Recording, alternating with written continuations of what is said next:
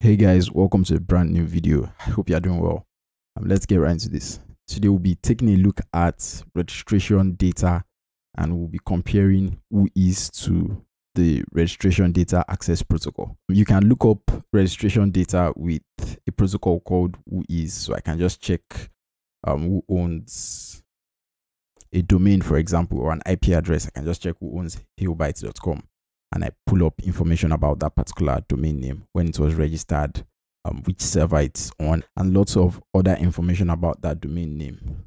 So for a while now, we've been using Whois to pull up registration data about a domain name or an IP address. But recently, a protocol named Registration Data Access Protocol replaced Whois. And this is meant to be the new protocol for looking up IP and domain information.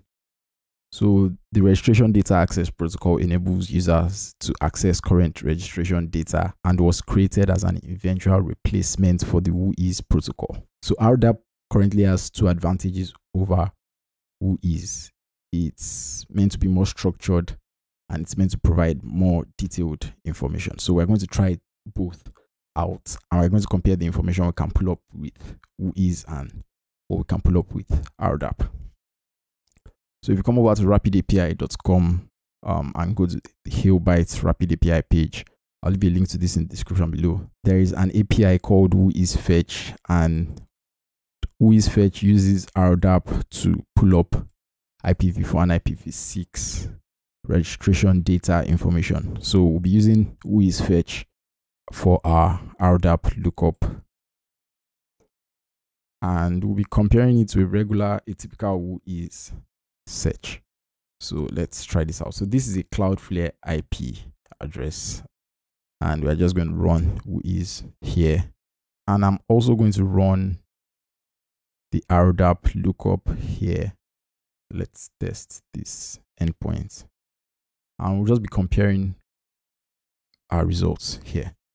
The Whois pulls up the basic information about this IP address. We can see it's Cloudflare and we have the same information here showing us this is Cloudflare, but this is more detailed and organized. First, this is structured in a very clean JSON format, and we can just start comparing this. We can see the CIDR information here. You can see it's the same as this. We can see the net handle here. We can see the net handle here. We can pull up some links here, and we also have those links here. And this goes deeper to include events. Let's check this out. So this was when it was last changed, and we also have this here, which is the updated, and we also have a registration date here.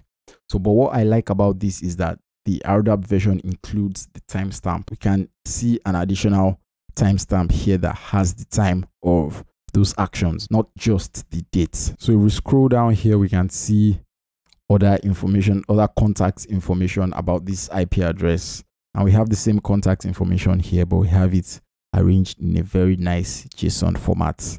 Let's take a look at this SNOC 11962 information, which we have here. So here we have the handle, we have the name, we have the phone number, email, and we have a reference. So here we also have the contacts, and under the contacts we have an address.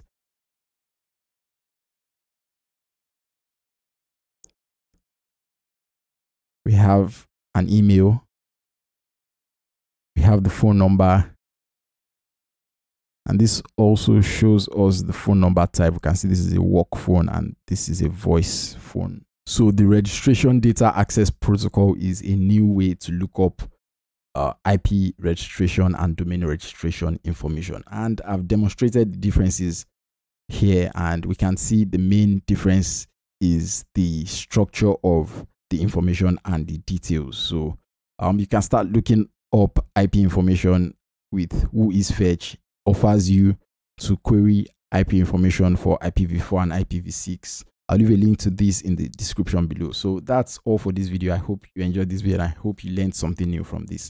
If you did, don't forget to like, comment, share, and subscribe. If you have any questions about this, leave them in the comments below, and I'll see you in the next video. Bye.